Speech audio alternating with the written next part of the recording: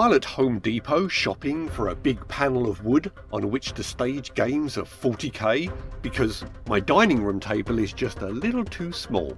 Anyways, I took a wander down the electric aisle and the outlet boxes caught my eye.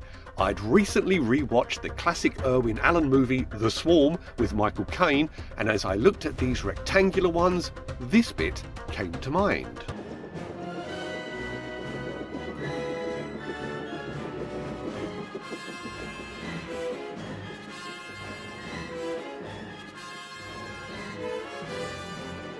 I can load it up with little bits and pieces to make it more industrial and sci-fi looking, and this will be an access point to some sort of underground environment. Okay, first up, a nice reinforced door. I like the lock-in teeth jeweled kind of sci-fi door like these, so I grabbed some cardboard and started marking out the door edge using a 45-degree angle. Next up, the door frame and a backing panel upon which everything will be mounted. I grabbed my X-Acto and removed everything. Then, some thin strips that will frame the entire door, a sort of steel plating surround. With the frame placed on the mounting panel, I made sure these strips stuck out just a little bit. The door is a little big for the outlet box, and you know what? I just don't like the look of this. Okay, I'm just going to chuck it, put it in my bits box for some future project, and try something else. Cardboard failed me, on to foam core. This time, I'm going to make some nice angled upper corners, make it look a little less like a mundane door. I cut out a frame like before, and this time the cardboard strips are going to be glued into position to hide the foam core interior that is now on full view, and it will probably get melted when I prime this.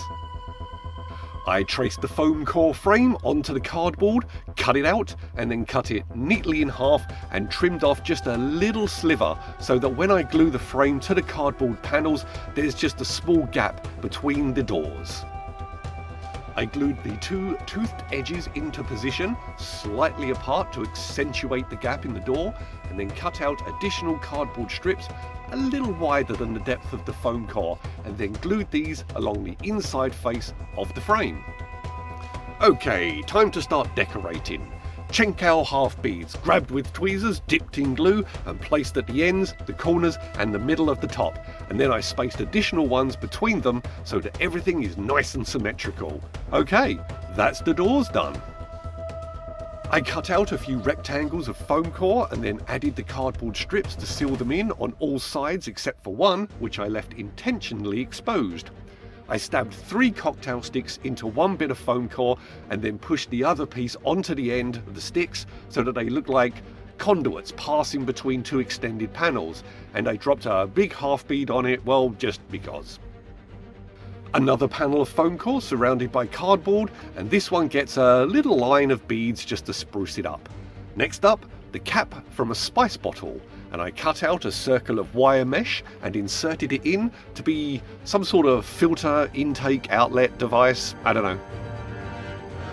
To further conceal its original appearance, some bands of cardboard around the base, and I added an elastic band to hold it firmly right there while it dries. Now, removing the screws and the small panels, which I'm going to keep, so maybe drop 1 or 2 of them randomly around as additional accents. As usual, a trio of L-pipes from the big old bag of pipes, and I added the customary layers of random bands. On one of them, I vertically added some cotton buds with the fuzzy stuff trimmed off. A few strips of cardboard, and I glued one at a 90-degree angle to the other to get a nice L-shaped beam, which I dropped a line of beads along to give it some texture. Then, a little rectangle of cardboard, and I dropped a bead on it, and I used this to just decorate the conduit panel a little more. Additional accents are one of the weird grid panels from the Emma's townhouse. There will be a sort of grill, which I'm adding beads to the corners of as rivets or bolts that are holding it in place. At work, reps sometimes brought in freebies. One time it was these 3 pens in a custom holder that looked like vials of sci-fi contagion, so I grabbed one. So I'm going to repurpose the holder and use it as a venting tower, 3 cooling outlets for the underground bunker that this access point provides entrance to. Now that I have a bunch of things to apply, let's start assembling and see where we are. First up, gluing the door into position, and then dropping the pen holder onto the top to hide the embossed product information, and then with the 2 L-shaped pieces placed on either side to conceal the join. Next up, the 3 pipes on the short side opposite the doors. Next, the panel with the 4 beads and the spice cap go on one long side, and on the other long side, the townhouse piece and the 2 panels with the cocktail sticks. And I glued one of the blue panels that came with the box on an edge just for fun. And now, a while ago, I ended up having to site verify a lab place that had been doing animal experimentation. They had moved out but had left behind tons of stuff. The stuff I saw in there I just can't unsee. It was literally the stuff of nightmares. Seeing as it was all destined for the dumpster, I snagged a few things. A biohazard suit so I could do a Heisenberg Halloween costume, some biohazard masks and other protective gear and storage, and a few bags of these electrodes, because why not?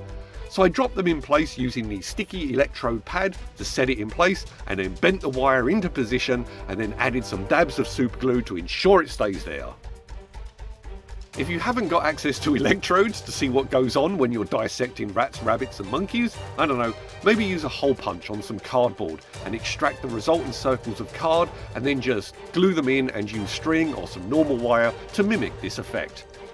Around now, I thought about adding the pens back in, and well, they look okay, a little too tall, so maybe make them shorter and do something to make them all matched in colour on the inside. I took them apart and put half of the pens back into the pen holder, but they were being held aloft by the interior structure. Okay, so I grabbed my drill and a decent sized bit and just drilled through so that the hole goes all the way in. Then I disassembled the pens and used the drill to gouge through the springs and internal structure so I can wash out the ink and add my own tesseract green glow or a moot green interior, because I want them to all look the same hue. But in the end, you know what? This is going to make it look more like some sort of mixing station or other factory item, and I'm going to stick with my bunker access and leave the top as 3 venting channels for the underground lair. Okay, now that I'm committed, a blast all over of matte black primer. It took a few goes because I had to turn it around and upside down and everything so I could get into all the nooks and crannies. And then my customary dry brush of mithril silver to accentuate edges and raised areas, the frame, the jewels of the door, the beads and the wires. So here we have it so far. This didn't take very long at all, and it looks really good. One last touch to honour the inspirational cinematic moment, a label. The bunker in the swarm is marked as X70, so I used Word and the stencil font and printed a piece of paper with about 10 different sizes of the label so I can pick the one I liked best. After selecting it, I deployed my X-Acto and cut it out, and then with a light brush of Flash Gitz yellow, I added the stencil to several sides. And here we have it. A vast, sprawling underground complex is accessed by several fortified points, of which this is one. X70 and the others like it have a pair of dense blast doors that slide apart to allow access to an elevator that takes you down deep into the ground and into the fortified complex.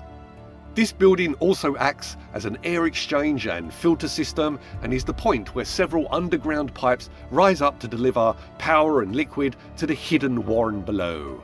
Are the occupants of the complex still alive? Have they all fled, or have they been killed? Is it a scene of grotesque carnage down there, the walls spattered with gore and the floors choked with sundered body parts? Or are the people still down there, dug in, awaiting an imperial victory on their world before emerging?